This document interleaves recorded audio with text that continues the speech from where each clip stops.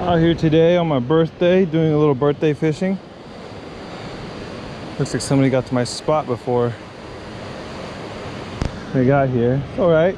We don't have to fish over there. We could just fish right here. Some big fish right in this little channel. I didn't bring any bait with me today. Yeah, like I said, nothing but swim baits today. Got this big Kitech. Big bait, big fish. Hopefully something bites on it. See how it swims in the water. Oh yeah. If I was a fish, I'd bite it.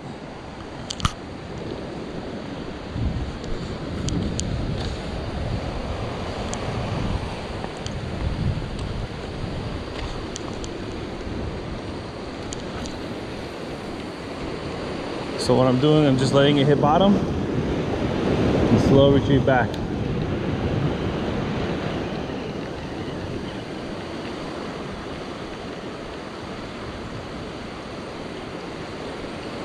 Just letting it hit bottom and slow retrieve back.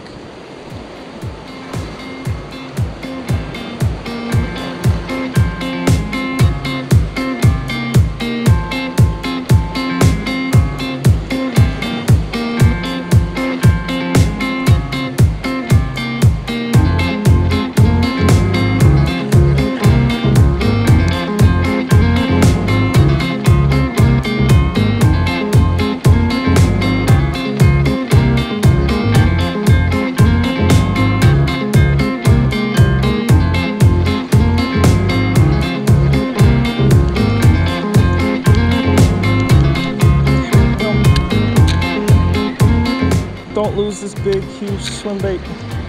It's a $12 swim bait.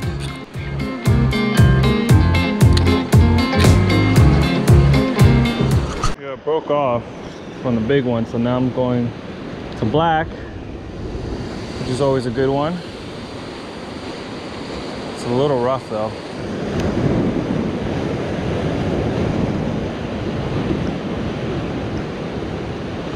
And you should feel a thump when you get a bite.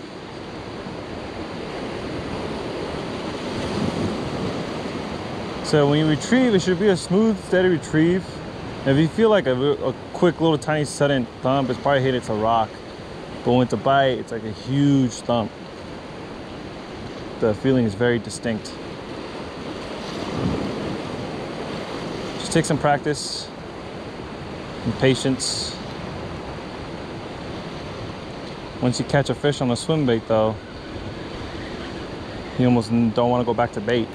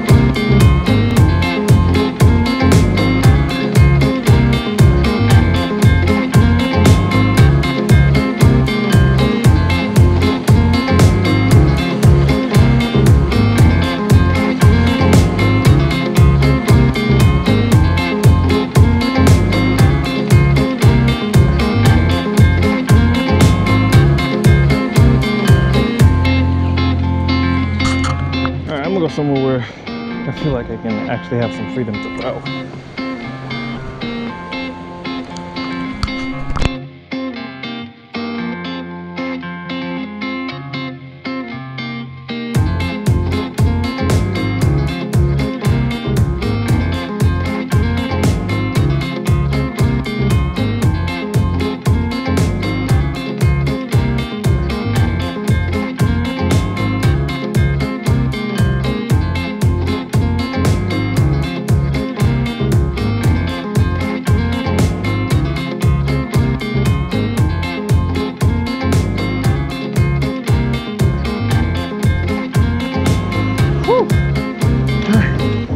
Took a while, but I made it spot number 2. It's a little bit too low tide for me, but here at least I can cast and not worry if I'm tangling someone else's line. What the? What is wrong with my reel? I broke off, which was kind of almost perfect, because now I can teach you how I set up my rig. And if for those who know what everything is, bear with me. I'm gonna teach you like if you did it. And if you don't know what everything is, pay attention. So I got a swivel here, right, and that's connected to this mainline braid, 40 pound. And the reason why I don't connect this line straight to my swim bait is because the line rubs up on the rocks, and it'll get cut easier than mono will. And the knot I'm doing is the uni knot. It's real simple. You put it through, you kind of just make a loop with your hands. Nothing special, just a loop with your hands. And with the tag end, you put it in, you twist it inside that circle 5, 6, 7 times. Don't matter how many. And then you slowly pull, make sure everything's even. And it should look like, tying it down, it should look like that when it's done. Cut off the tag end. If I can find my knife.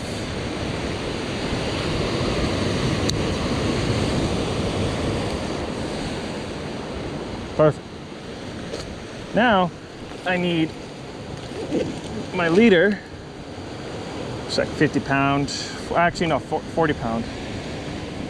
Now the reason I use this line, which is mono filament, is because when this rubs up on the rocks, it doesn't get scratched up as easily, or won't break off as easily as braid will. And I just do the uni knot. I do the uni knot for everything. This one you want to lube it up with like saliva or spit, that way it won't fray. Pull it down. Make sure both ends are tight. Cut off that tag end.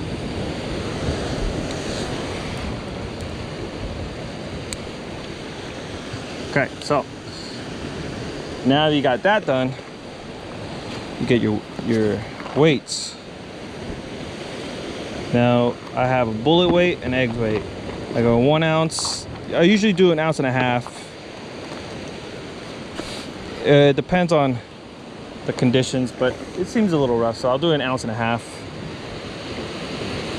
And then pick your swim bait. I did black, lost it on black, so let's try red.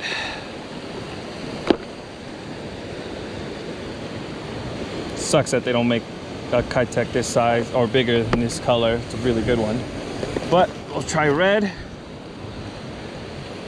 and then we'll try blue next if this one breaks off. So the bullet weight goes first, then the egg weight, then your J hook.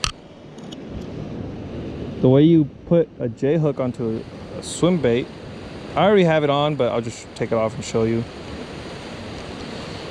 is you measure it and see where the hook was going to come out. Since the J starts there, I'm not going to go in that deep. Go from the top, come out down the middle, all the way down, turn it, and you see that it's supposed to come, the hook's supposed to come out here, so I bend it down and put it through, and that way it's hidden. So when the fish bites, the hook becomes exposed, but when it goes through over the rock, it shouldn't catch on the rock. So then you put your line through, Do a uni knot.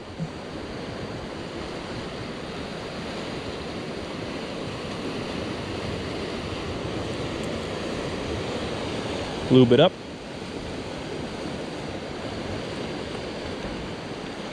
Tighten it down.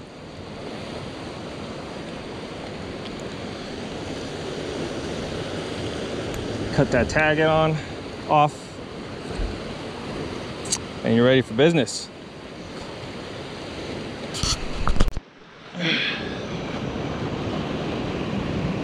But yeah, and just do everything I said before. Cast it, let it hit bottom, slow retrieve back. Before you know it, you'll be eating fish tacos that night.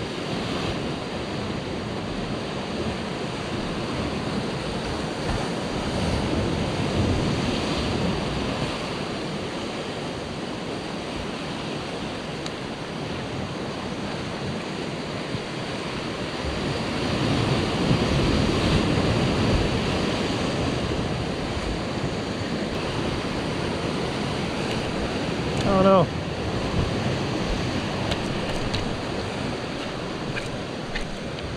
So when you're stuck like this, I think I'm just like on the rock right there. You like wanna just pop your rod any way you can.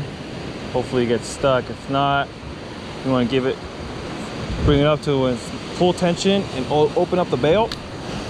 And that should send a shockwave down to help you get off the rocks. Oh, I'm in the kelp, not the rocks. Yeah, it works like 50% of the time. Sometimes you get free, sometimes it doesn't, but I think I'm on the rock, on the kelp.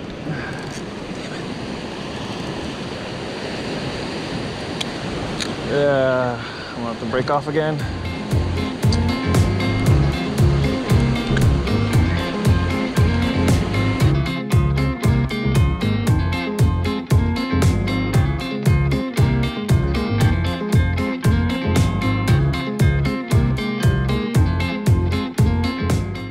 Tour recorded too late, but finally had a hit on Black Kite Tech. I think it was a cabezon, but didn't set the hook good enough. Man, that was a good hit too. See if I can get him again.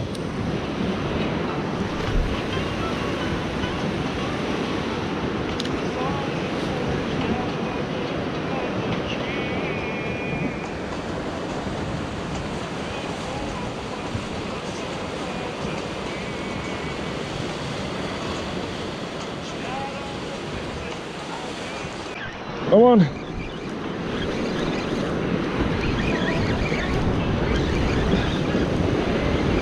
Yeah, it's a ling.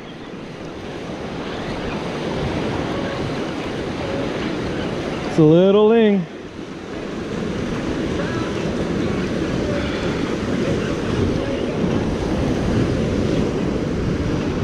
Yeah.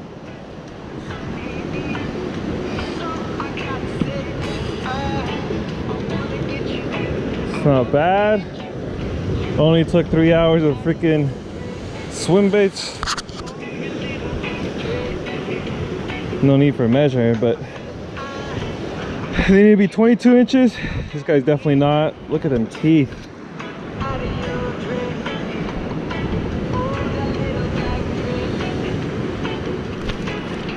Oh, calm down, calm down, calm down.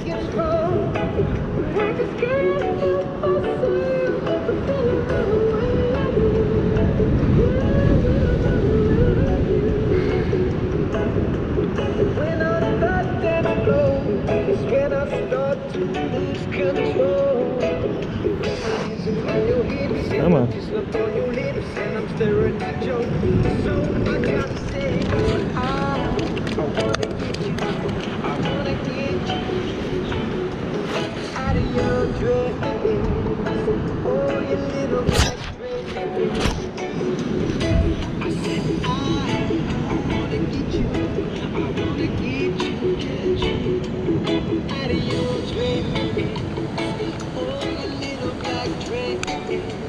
There we go. all them parasites. But if they have these parasites, that usually means it's a healthy fish. Man, did he put up a fight. So goodbye, buddy. Thank you. You're my birthday gift. Thank you, Ocean. 12 minutes on my GoPro left to record using this big 7-inch big hammer. I lost the first one, but it's high tide now, so hopefully that changes and then a massive lingcod strikes this. It's kind of hard to cast, a little heavy.